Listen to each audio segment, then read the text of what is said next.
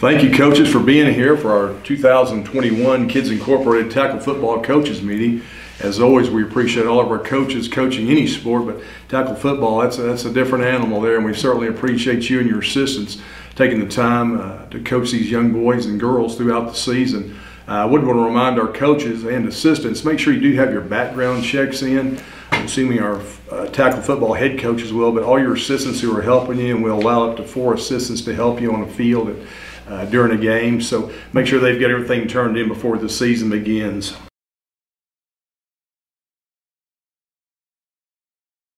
Let's talk about our game schedules for just a couple of minutes.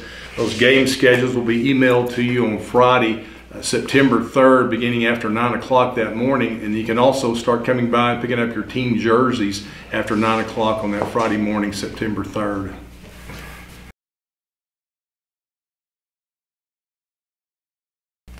First day of checkout, coaches, will be on Saturday, August 21st. We'll start at 8 o'clock in the morning, and we'll see how many teams we'll have, see what time we'll finish that day.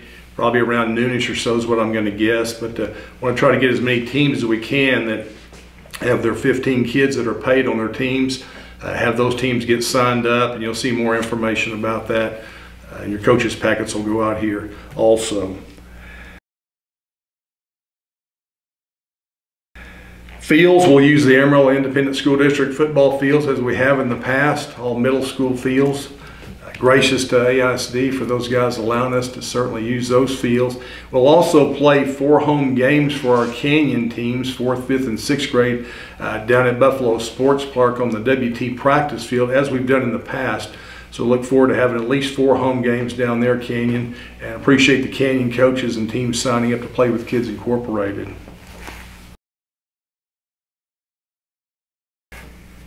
To all teams, but especially our 4th and 5th graders, you'll receive a reminder card when you check out your football equipment on that Saturday morning or the following week when you do check out your equipment, really for all grades, 4th, 5th, and 6th. It'll be a reminder card on when to turn in your tackle football equipment. Obviously, the season will run from 9/11 to October 17th, weather permitting. And what we'll try to do is have equipment all returned that following week, ending on Friday, October 22nd. We would appreciate all equipment being brought back. That includes your helmet, shoulder pads, and pants. Certainly want to get that back to us. 6th graders, you'll turn your equipment in after your food bowl game, which we'll talk about here in a couple of minutes. Once we finish, you'll turn everything in at the last game, which will be the food bowl game, which is scheduled for Saturday, October 30th. So make plans and put your calendars together for all 6th grade teams. You get to play an extra football game. The food bowl will be sponsored by Toot and Totem. This will be our 19th year to have the food bowl, and we'll have that down at West Texas A&M on their campus at the new football stadium, Buffalo Stadium down there, which has been in existence about 3 years now. So looking forward to playing down there. WT is a great sponsor of Kids Incorporated, and we certainly appreciate them.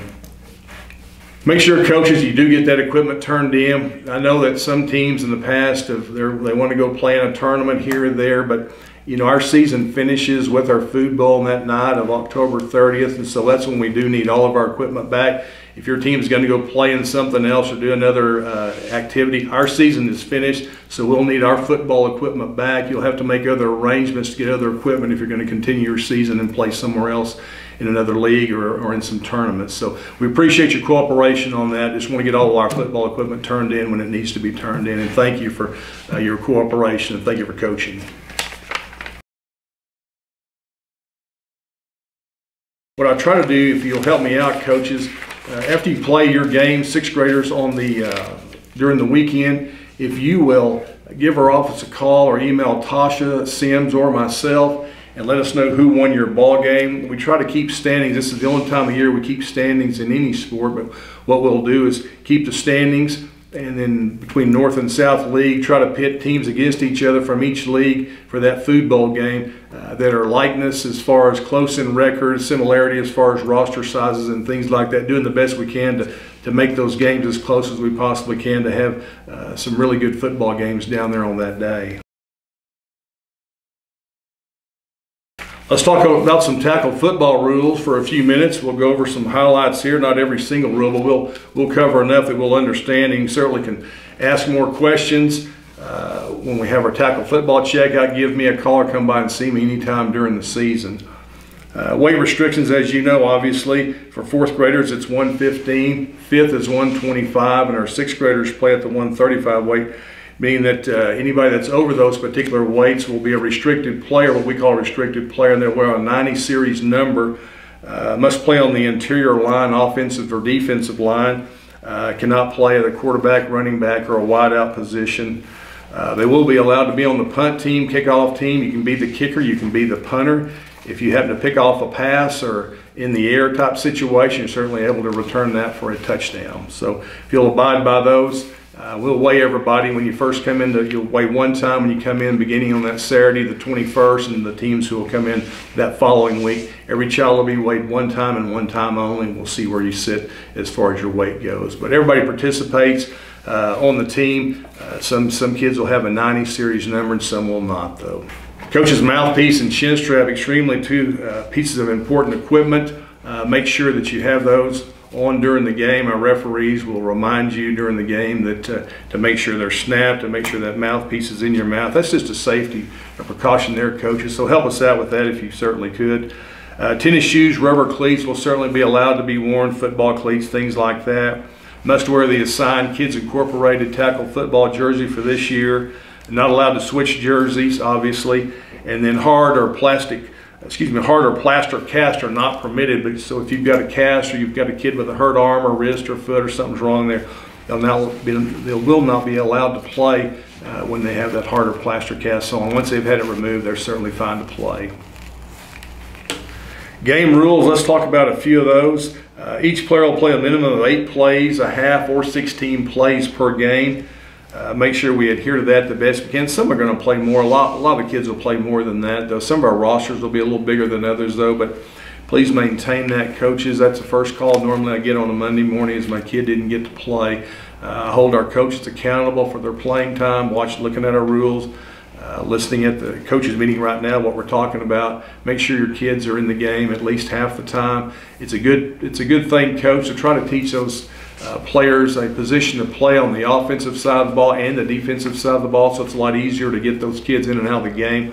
Also have one of your assistants have a clipboard on the sideline with you, and that way they can let you know who's in, who's out, who's not been in enough, who's been out, and things like that. So we hope to make sure all kids are playing at least half the game, and probably all kids will play more. Some kids don't play as much one game on a Saturday. Maybe they come back Sunday and they'll play more. So I'll leave that up to the coaches. We're going to hold you accountable for their playing time. Let me know of any situations that are coming up for missing practice or something's going on with the family situation. Certainly give me a call or come by and see us, and I'll certainly visit with you about those situations. Game time obviously is game time. We don't have any forfeits out there. The game limit is 75 minutes, an hour and 15-minute game as it has been in the past. Consists of 4 15-minute quarters. Halftime will be 5 minutes. Each team will be allowed 2 1-minute timeouts per half. Timeouts not used in the first half may not be carried over for the second half. Must begin the game and end the game with a minimum of 11 players. Let's don't have any short rosters, coaches. If you need players, we need to get those kids signed up, obviously get them on your roster before the season begins, though. I want to make sure we have enough players to start and to end the game. I'm not worried about the score. You are obviously, and maybe not, but your parents may be. But if it's a tied game at the end of regulation, the game remains a tie due to time constraints and time limits. We'll proceed on to the next game. Scoring, obviously a touchdown's worth 6 points. There'll be no extra points or field goals with Kids Incorporated's football league.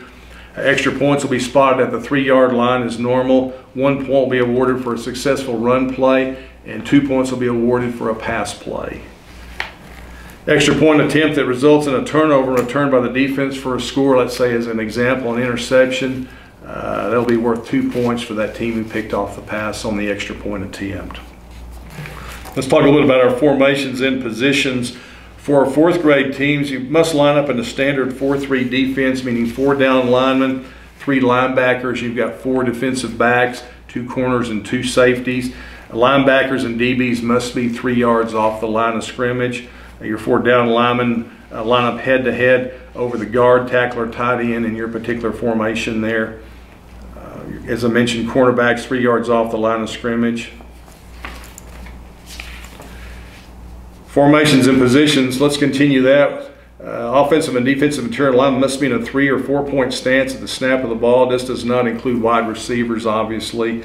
5th and 6th grade coaches, if you'll remind your teams, they may line up in any defensive formation. They choose up to 7 linemen on the line of scrimmage. If you add defensive end, that's fine. They may stand up, but they must be no more than 2 yards off the tight end's shoulder, outside shoulder there. So keep that in mind. Our officials will remind you of that also. Nose guard in the 5th and 6th grade can be a restricted player or 90 series number, as I mentioned earlier, on the defensive line, and may play the center position on the offensive line. So just remember those. Teams may line up in any defensive position they choose when the offense is inside your 5-yard line trying to score. This would certainly be your goal line defense. Offense must have 7 players on the line of scrimmage before the ball is snapped. If you have an unbalanced line, a guard or tackle, tight end, one of those situations, make sure the referees know that, a play in advance, so they'll be looking for that. Offensive linemen may extend their arms out, obviously. We've allowed that in the past. Within the shoulder pad area, they just can't grab on and hold the defender right there, okay? So that'll be a defensive holding penalty, but they can get them out and protect themselves and issue the block there. Offensive guards and tackles can pull. Crackback blocks and blocks downfield must be above the waist, not in the back or below the waist. No blocking below the waist in the interior offensive line or defensive line there. No crab blocking. All offensive linemen must engage the defensive lineman above the waist. Talk a little bit about our special teams. For our punting teams, if you're punting, please make sure the referee knows that you're punting. Teams will be not allowed to rush the punter. There's no fake punt, and you can't block below the waist. The center may snap or hand the ball to the punter. He or she will then punt the ball, and as soon as the ball is punted, teams may take off down the field to pursue the punt. Fumbles will not be called when punting the ball. Let's say you snap it and you drop it. We're not going to worry about that because there's no rush on the punt. Just go ahead and let the punter go ahead and punt the ball. Ball will be placed where the ball, when the punter's tackle goes out of bounds, when the untouched ball comes to rest, goes out of bounds, or when the play is whistled dead by the official. And at the 20-yard line, if the ball crosses the goal line untouched, once the ball is touched, it's a live ball. Fumbles are allowed on the punt return. Fair catch rule is in effect on all punts. Kickoff for your kickoff team, obviously I mentioned a while ago, your 90s number or restricted player can be the kicker. If he wants to be, he or she. Kickoff will initiate from the kicking team's own 45-yard line. Goes out of bounds untouched. The ball will be spotted at the receiving team's 45-yard line. Must travel a minimum of 10 yards on an onside kick attempt. The ball does not travel 10 yards. The receiving team will take possession of the ball where it goes out of bounds, where the kicking team touches it, or where the play is whistled down. If the receiving team touches the ball will be live and may be recovered by the receiving or kicking team. If the receiving team touches the ball before it goes 10 yards, coach a reminder and recover the ball belongs to the receiving team. If the kickoff team goes into the end zone untouched, or the kickoff goes into the end zone untouched, goes through the end zone, be a touchback, the ball will be placed at the 25-yard line. Fair catch rule is in effect on all kickoffs. Once again, no blocking below the waist. Talk briefly just about some penalties. I won't cover every penalty here. Some that I will hit on here for a few minutes. We'll talk about some 5-yard penalties, obviously, legal motion, delay a game, pass beyond the line of scrimmage, more than 11 players, things like this. You'll be able to see your rules when you get your packets this coming Wednesday. Take a look at those rules that I'm going through right now. Make sure you understand those rules. Some 10-yard offensive penalties include holding, clipping, pass interference, and intentional grounding. Some 5-yard offensive penalties include offsides, more than 11 players on the field, or tripping. Another 10-yard defensive penalty may include holding or pass interference. 15-yard penalties, coaches, from the spot of the foul include a late hit, unnecessary roughness, face mask, horse collar. Let's talk a little bit, coaches, about flagrant or intentional helmet-to-helmet contact, targeting or spearing by an offensive or defensive player. First warning, coach, a warning for the player involved. The coach will be advised of who the player was if we had a head-to-head intentional contact. First offense, like I said, will be a warning. Second offense by that same player will be an automatic ejection from that particular game and the following game. There's just no room in any type of football organization at any level for a helmet-to-helmet or a spearing just because you're mad or upset and want to take it out on a kid. We're not going to play that game. We're not going to play. We're not going to play that way. So you teach your kids to play hard, hit hard, use that equipment like they need to use it legally, obviously. But those flagrant intentional helmet-to-helmet contacts will be extremely severe. We want to make sure the safety of the kids is of the utmost precedent for the games. Obviously, make sure if there's any question you want to visit with the official about that, sure, but that'll be an official's call on the field, and they'll let you know when that does happen. Unsportsmanlike conduct, penalties, coaches, players, and fans. First offense is a 15-yard penalty, an automatic first down. Second offense, 15-yard penalty, automatic first down. The coach or player or fan being asked to leave the playing area. Individuals ejected from the game will be contacted by our office on that following Monday morning to come by for a visit to see what happened on that. So take care of your kids, take care of yourselves, coaches. Sideline control, let's touch that just for a little bit. All players and coaches must remain between the 25-yard lines during the game. Spectators must remain at least 10 yards behind the sidelines. For the most part, AISD has their ropes up for their middle school game, so you'll be able to tell where that is. So in other words, just get behind the ropes is where you'll need to be. If anyone is yelling or verbally abusing the officials, coaches, players, or spectators, they'll be asked to leave by the officials. No one is to be in the end zone. If you'll help us with that. As far as our officials, our three-man crew will be used for every game. Our officiating staff shall be held to the same professional standards as you coaches, players, and our spectators. Coaches, for you, just briefly, head coach, as we talked about, is responsible for the physical and mental well-being of all children while entrusted in their care, maintaining an adequate level of discipline on his or her team, the conduct control of their team's fans, our chain crews, spectators, making sure ensuring minimum playing time is met for all players. So coaches, we're holding you accountable for a lot of things there, but take care of your team, take care of your kids, take care of your fans. That's a tough spot right there, but help me with your coaches for sure. Our officials will deal with you as the head coach and talk to you only. We don't want to visit with an assistant coach all the way through the game, so make sure that you know that your assistant coaches know that we'll visit with you about situations that come up on the sideline or a certain call on a certain play. Code of conduct, this is for everybody, obviously coaches, players, spectators, our officials.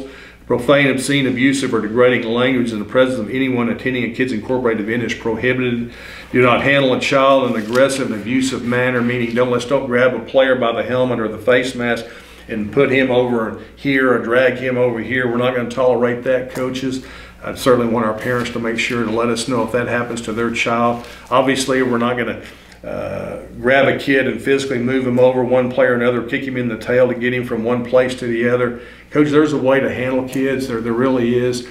You can move a kid if you need to or talk to a kid however you need to do it, but putting your hands on the kid is a no-win situation for you or anybody else who does that. So please adhere to our code of conduct. Make sure that we don't have an ineligible player playing out there. Everybody's on the team. Certainly everybody has they've been registered, they've paid, and they're on that roster, okay?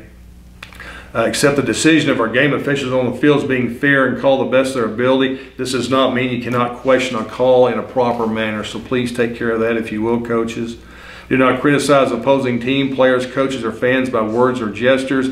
Use of drugs, alcohol, tobacco in any form is not permitted while attending any Kids Incorporated event.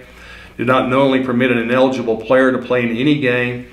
As I mentioned, doing so will result in the forfeiting of that game and indefinite suspension from Kids Incorporated from you, obviously, coach. So in other words, please use good sportsmanship, and coaches, make sure that Kids Incorporated can defend you at practices, at games, whatever you're doing out there. Your assistant coaches, our officials, myself, our staff, everybody involved with Kids Incorporated, we've got to be able to defend everybody. So if you get upset or lose it on the sideline, do the best you can to hold that in and give me a call on Monday morning. Come by, we'll certainly sit down and visit about it, but certainly don't lose it or get out of control on the field out there in front of all those kids. That means a head coach, assistants, spectators, even kids. That's a poor example of sportsmanship by either your team or both teams. Kids Incorporated will not allow that, so please make sure that we take care of that with your team meetings and make sure any questions that come up, Coach, you're the guy we want to talk to, and that's who we'll address during the games. If we need to visit on Monday morning, as I mentioned, certainly come by and visit with me. More than happy to talk to you about that time. Well, at the end of the day, Coach, football's about fun, teaching basics, teaching fundamentals, teaching good skills, teaching these 4th, 5th, and 6th graders how to handle themselves on the football field. If they want to continue to play in the junior high level, you're the starting point for them, and the fundamental way of teaching the game of football is in your hands. These rules will certainly help you. Our guides at Kids Incorporated will certainly help you, but I just appreciate you, Coach, and all coaches coaching in our Kids Incorporated tackle football program this year. And if you have any questions of me, certainly make sure you call, come by, and I'll visit with you at any time in our office. Thanks, coaches, and you guys have a good year. We'll see you on the field.